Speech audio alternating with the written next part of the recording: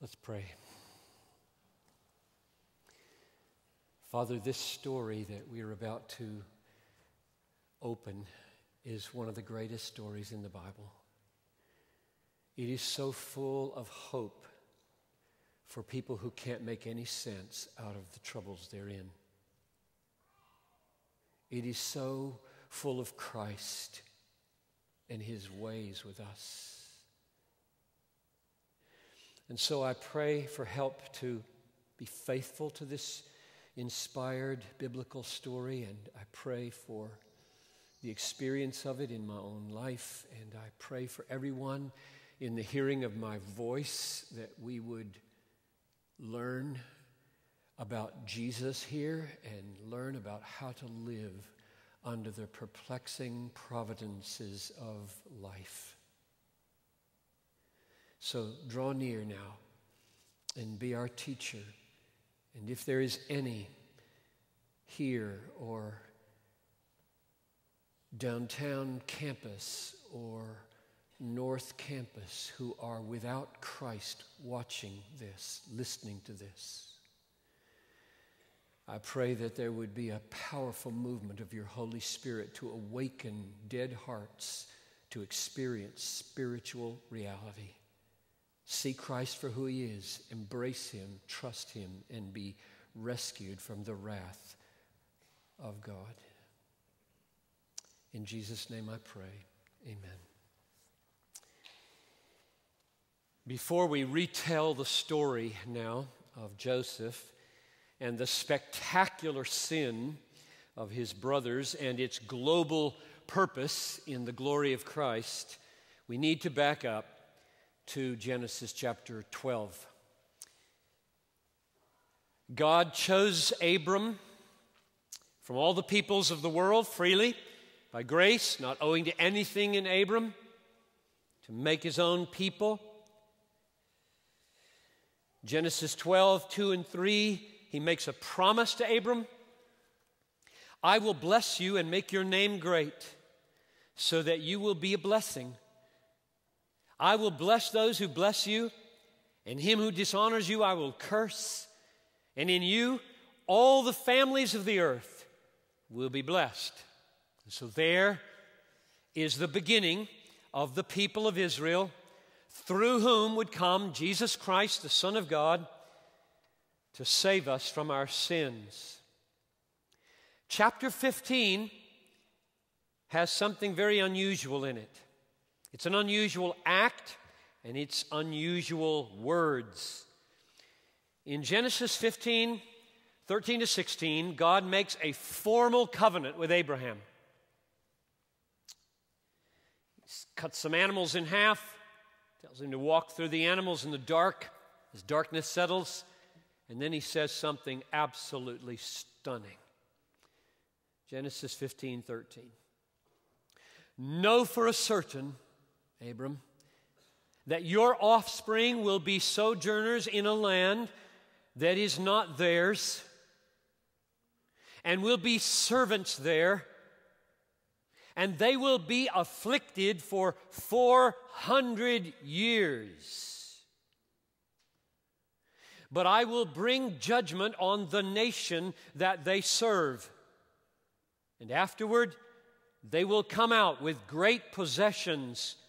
Verse 15, and they will come back here in the fourth generation. 16, they will come back here in the fourth generation, for the iniquity of the Amorites is not yet complete.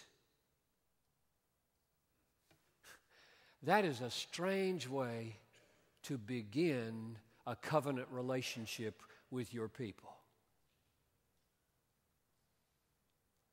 One of the very first things He says to His chosen people is, first we begin with 400 years of affliction.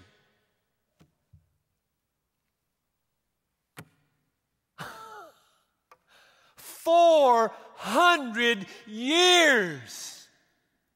Let it sink in. America has been here, what, 230 some years?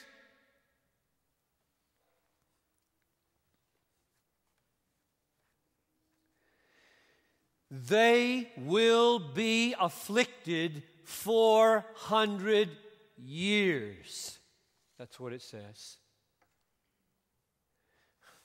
They're not going to inherit the promised land now. That's for later. Why? There are many reasons. One is mentioned here. The iniquity of the Amorites is not yet complete.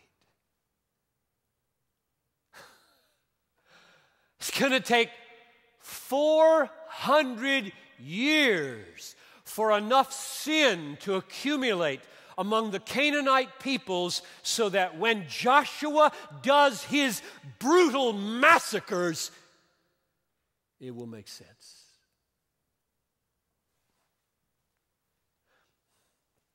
Just takes your breath away. Deuteronomy 9 verse 5 says this about why the peoples of Canaan are destroyed by Joshua. It says, not because of your righteousness, Joshua and the Israelites, not because of your righteousness or the uprightness of your heart are you going in to possess their land, but because of the wickedness of these nations, the Lord your God is driving them out before you, that he may confirm the word of the Lord that he swore to your fathers, to Abraham, to Isaac, and to Jacob.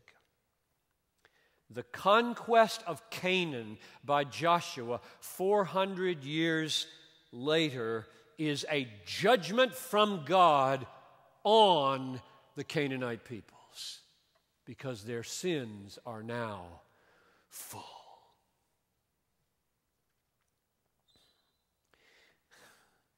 A little stop for a little application. This is not the main point of the sermon. In view of how God begins his relationship with his covenant people, starting with 400 years of affliction, does it surprise you that when Paul was returning on his first missionary journey from Iconium to Lystra to Derbe and doing a little basic discipleship with these brand new Christians, Luke says the one thing he said, there are other things I'm sure, but Luke only mentions one thing in Acts 14:22. He told them all, through many tribulations you must enter the kingdom of God. That's the first and only thing Luke mentions that you should say to a new believer. So anybody discipling a new believer, make sure one of the first things you say is, through many tribulations, through Egypt, you get to the promised land. No detours. 400 years if you're a people, 60 or 80 if you're a human being. Not surprising to me, it's all over the Bible. So here's the question in this series of sermons. We could do so much with this story. I have one question I'm asking all these spectacular sins.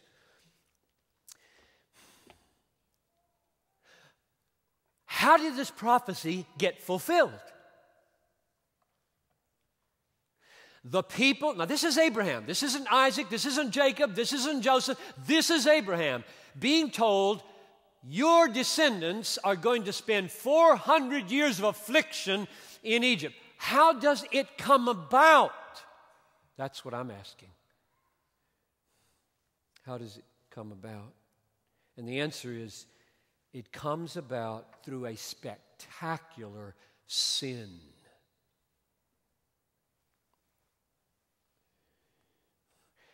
A sin that sets up things so that the chosen people are rescued from starvation and the tribe of Judah is prevented from being extinguished so that the Lion of Judah would come. That's the point of the sermon. Huge things are at stake in the story of Joseph. It's not a little lesson only for how to cope with hard providences. It is that. It's wonderfully that. But oh, so much more. So let's go back to Abram and bring it up to Joseph. Abram has a son named Isaac. Isaac has a son named Jacob. Jacob has 12 sons who become the 12 patriarchs, or the heads of the 12 tribes of Israel. Joseph is one of those, and he has two dreams. Both of the dreams picture his 11 brothers bowing down to him, symbolically, stars and sheaves. In one of them, his mother and father are bowing down to him. And chapter 37, verse 8 says, his brothers hated him for these dreams. And verse 11 says, they were jealous of him. Hatred and jealousy often go together. And then the day came for them to vent their rage on this brother. His dad sends him out to see how they're doing in their shepherding, and they see him coming. And they say in verse 19 of Genesis 37, here comes this dreamer. Come now, let us kill him and throw him into one of the pits. And then we will say that a fierce animal has devoured him, and we will see what becomes of his dreams. Reuben, the oldest son, who's going to have to give an account for the boy, tries to save his life, and he partially succeeds. When he comes back, having thrown him in a pit, he finds no one in the pit. They've sold him into slavery to the Ishmaelites, the Midianites, and he's on his way to Egypt for the next 22 years before they ever see him again.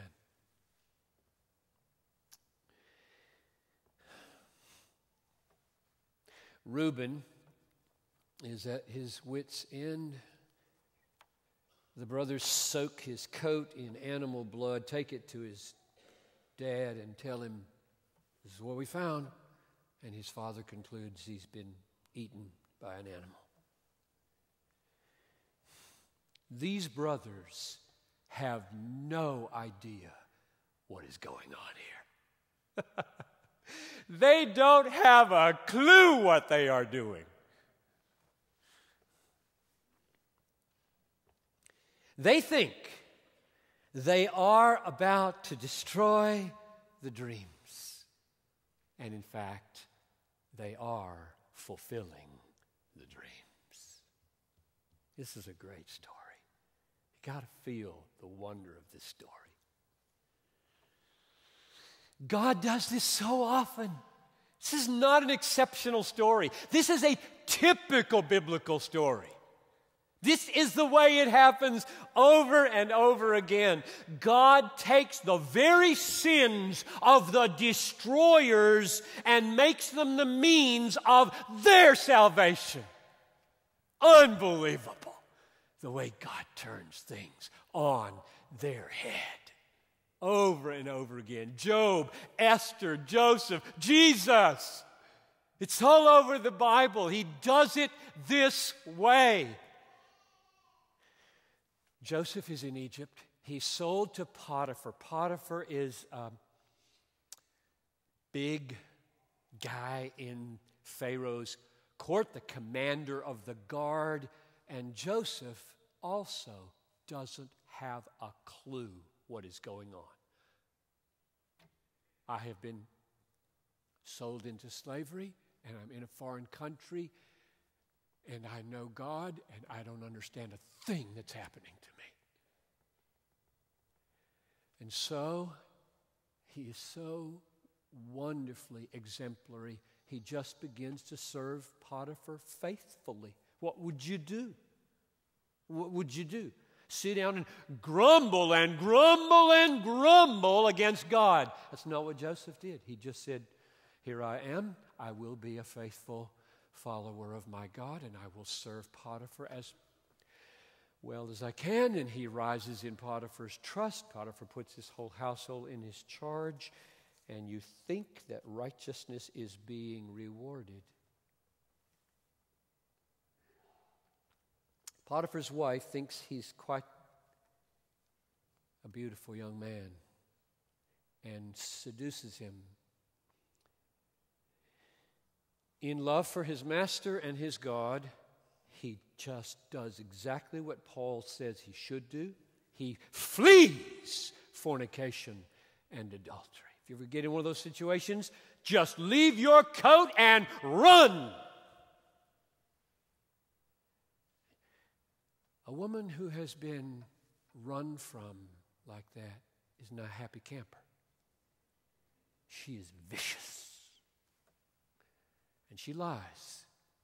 She says he was the one who was doing the seducing, and Potiphar, who had trusted him, throws him into jail. And that's what you get for your righteousness, Joseph.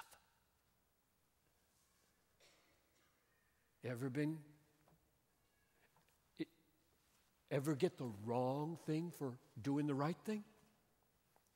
Join the biblical club.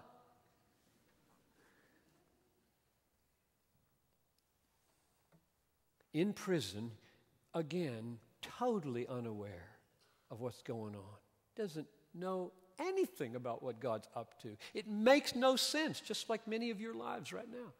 You look at the circumstances, it makes no sense. But he trusts God, and he serves the jailer, does everything he's told, and is a righteous man. And the jailer trusts him, puts the jail in his charge. And then this butler and this baker come, and he tells their dreams, and they come true. And the butler is put back in his cupbearing position, and Joseph says, advocate for me, I helped you. And he's forgotten for 2 more years. He's just forgotten. That's what you get for being a faithful divine interpreter of dreams. You just get forgotten. 2 years. And then the meanings are getting close. The cupbearer remembers. Joseph is called up by Pharaoh to interpret his dream. He nails the dream by God's help. 7 plentiful years, 7 lean years. And here's what you should do to cope with the lean years. Pharaoh is so impressed with the interpretation and the strategy for coping with the lean years, he makes him his vice president. You shall be over my house, and all my people under them shall order themselves as you command. Only as regards the throne, I will be greater than you. And then the 7 years of plenty came, and Joseph wisely stored away grain. And then the 7 years of famine came, and his brothers got hungry. And they hear that there's food in Egypt. And so they go to Egypt. Collapsing the story that gets drawn out in the Bible in a most tantalizing way. After 22 years, they can't recognize him. But he recognizes them. And the point comes where he tells them, I'm Joseph.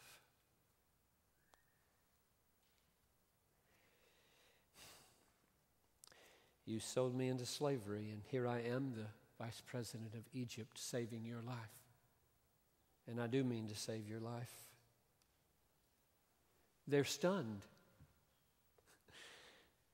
And they're afraid. They tried to get rid of the dreamer, and in getting rid of the dreamer, fulfilled the dreams. You cannot resist God's ultimate purposes. Eventually, he lets them live in Egypt to save their lives. and the fulfillment of the distant prophecy of Abraham that his seed would spend 400 years in Egypt begins to be fulfilled through a spectacular sin.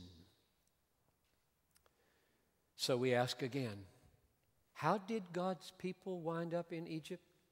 In fulfillment of God's plan?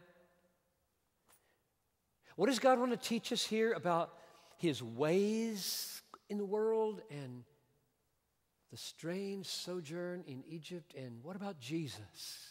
What's He got to do with all this?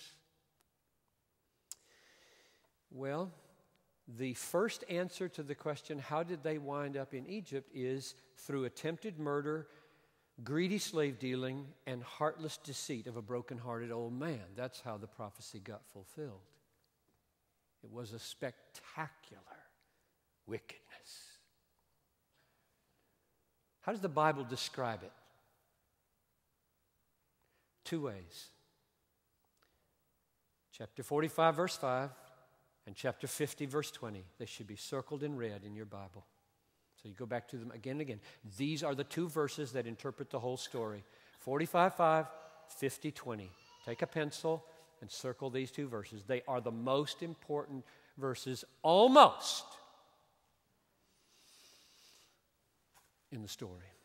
I'll tell you the most important ones shortly. So let's take each of them. Genesis 45:5.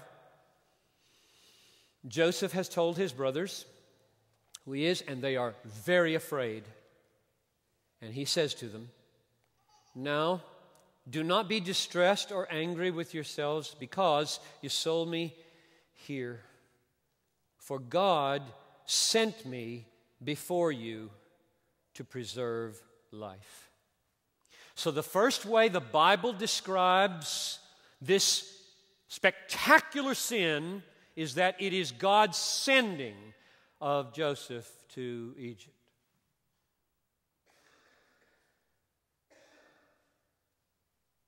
The attempted murder, the greedy slave dealing, the heartless deceit of the old man are the sending of God,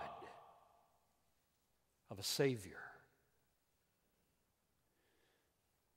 to prepare hope for the murderers. Now, lest you think that verse 45:5 is kind of marginal. It's the one that the psalmist in Psalm 105 picks up on, and he doesn't just say what the verse says, he ups the ante twice-fold. I'll read you Psalm 105, verses 16 and 17. It says, telling the history of Israel, when God summoned a famine on the land and broke all the supply of bread, He had sent a man ahead of them, Joseph, who was sold as a slave. So not only does the psalm say that in and through all that spectacular wickedness, God Himself was sending a Savior, He says, get the thought out of your mind forever that this famine happened by accident or by the devil or by the laws of nature. God didn't look into the future and say, oh my, Satan is going to bring a famine on the land and my people will be endangered. I will now devise a plan to rescue them from Satan's devices. Wrong. So let's just read the verse again. This is Psalm 105, verse 16. When He summoned a famine on the land, and when He broke the supply of bread, He had sent a man ahead of them. God brought the famine. God planned to bring His people to Egypt this way. That's the first way the Bible talks about it. God sent Joseph. Here's the second way that the Bible talks about what happened to get His people to Egypt. It's in chapter 50, verses 19 and 20. Now the father is dead, And they're really afraid because now it may be that without hurting his father, he'll kill them. That's what a normal human being would do. They would take vengeance. Joseph doesn't seem to be a normal human being. He seems to be signaling something, the kind of person he is. Chapter 50, Joseph says, verse 19, 20, "Do not fear, for am I in the place of God? As for you, you meant evil against me, but God meant it for good, to bring it about that many people would be kept alive as they are today." The prophecy that 400 years would be spent in Egypt is being fulfilled through a spectacular sin. You meant it for evil. And the sovereignty of God, God meant it for good. Do not smudge this verse as though it said, you meant it for evil, God used it for good. That is emphatically not what the verse says. The verse says clearly, no big fancy exegetical footwork here, you had a meaning in this sin, and God had a meaning in this sin. And your meaning in this sin was kill this guy and get rid of him and end this dreaming. And God had a meaning in this sin, and it was save the killers through the sufferings of Joseph.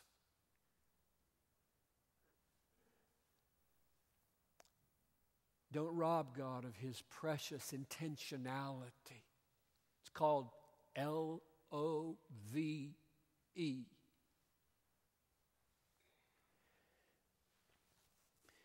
Now, here's the key big question that's going to draw out the main important verse in the story. What about Jesus? What about the Christ? What about the Messiah, the long hoped for one? See anywhere here? Is this pointing anywhere? Are there any analogies here? Are there patterns here that would illuminate Christ for us, make us love Jesus more, see him more? There are. I'll now show you three. Number one, first, there is a general pattern that turns up in the Bible over and over again. Namely, the pattern that God's saving victory happens through sin and suffering. God's saving victory for his people happens through sin and suffering. That is all over the Bible. It's a pattern. And there's a reason why the pattern is there. So that when the pattern came to the planet and did it this way, we wouldn't be so surprised like so many people were when he came. They couldn't make any sense of how much sin was being exerted against him and how much suffering he seemed to undergo, and this didn't fit their conceptions of Messiah, but it should have, because of stories like Joseph, Job, Esther, Isaiah 53, and on and on. It should have. Jesus did Joseph. Jesus did Joseph. He was just Joseph. Betrayed, sold.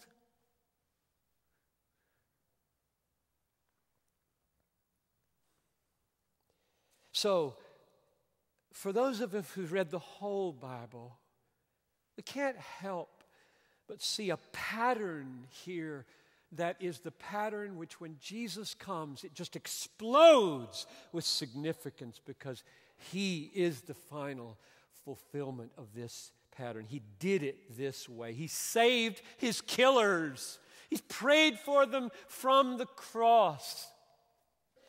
Died he for me who caused his pain, for me who him to death pursued. Amazing love, how can it be that thou, my God, should die for me?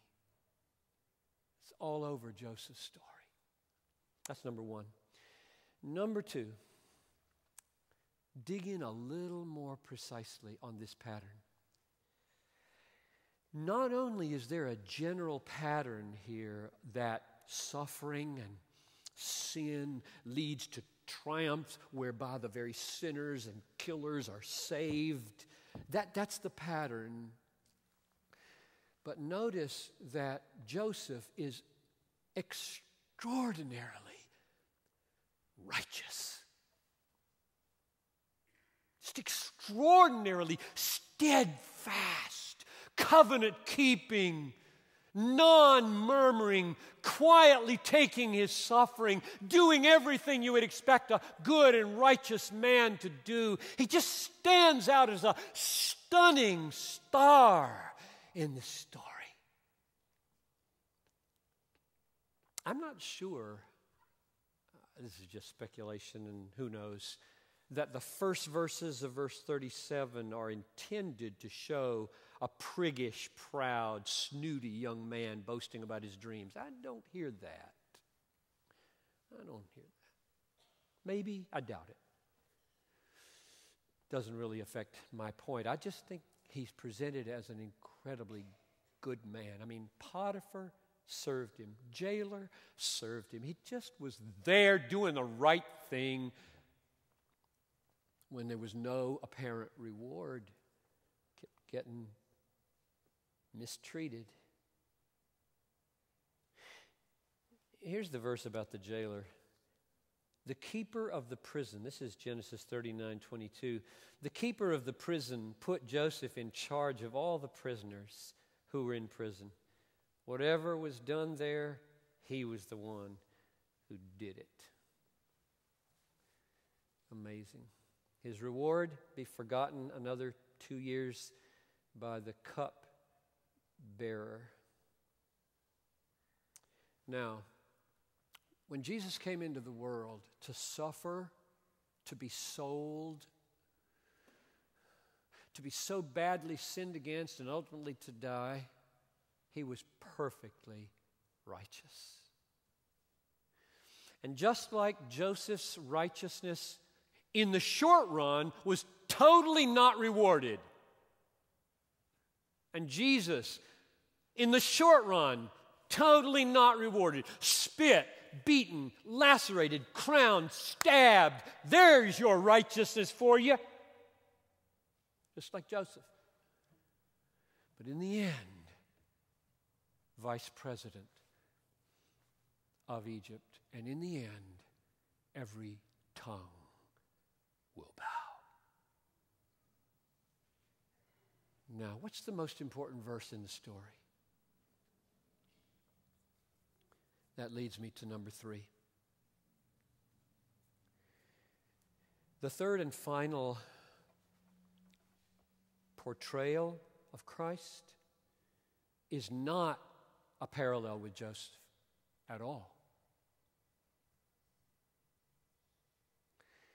It's a prophecy by Jacob over his son Judah. Near the end of the story, Jacob is dying, and Jacob begins to bless each of his sons with prophetic blessings. And he blesses his son Judah in Genesis 49, verses 8 through 10. These are the most important verses in the story. Genesis 49, verses 8 through 10. Jacob is about to die, and he blesses Judah with these words.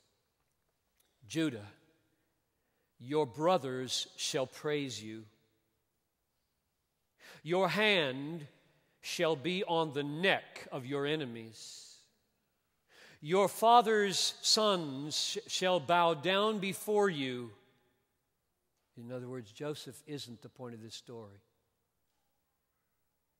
There was another one who will have the brothers bow down. He stooped down. Back up to verse 9. Judah is a lion's cub. From the prey, my son, you have gone up. He stooped down, he crouched as a lion, and as a lioness, who dares rouse him? The scepter shall not depart from Judah, nor the ruler's staff from between his feet, until tribute comes to him, and to him shall be the obedience of the peoples. Now here's a prophecy of a final coming king of Israel, a lion of Judah, a Messiah. Look at verse 10 very carefully. The scepter, the ruler's staff, sign of a king, will be in the line of Judah until someone comes. And what will mark this person? All the peoples will obey him. Not all the people will obey him. This is not a king of Israel alone. This is the king of the universe. All the peoples will obey him. So now listen to John in the book of Revelation take up this language for Jesus. This is Revelation 5:5 and 9 and 10. Weep no more. Behold, the Lion of the tribe of Judah, the Root of David, has conquered, so that he can open the scrolls and its 7 seals. And they sang a new song, saying, Worthy are you to take the scroll and to open its seals, for you were slain, and by your blood you ransomed people for God from every tribe and language and people and nation, and have made them a kingdom and priests to our God, and they will reign on earth. Now here's the beautiful thing about this lion. It just catapults him beyond Joseph, beyond Judah, beyond all human beings and all kings. This Lion of Judah will have the obedience of the peoples. But what marks him as unique and distinct and glorious and praiseworthy is that he doesn't take the guilt of the peoples and twist it, crush them down, and demand obedience and coerce it out of their hearts. This lion takes the guilt of his people and bears it and dies in their place. And thus wipes clean all of the bondage and all of the unrighteousness and all the failures and all the guilt, so that now in his perfect righteousness and his perfect sacrifice, we, the peoples, have a security around us from which we can now give free obedience. Why would you not obey such a lion and a lamb who died for you?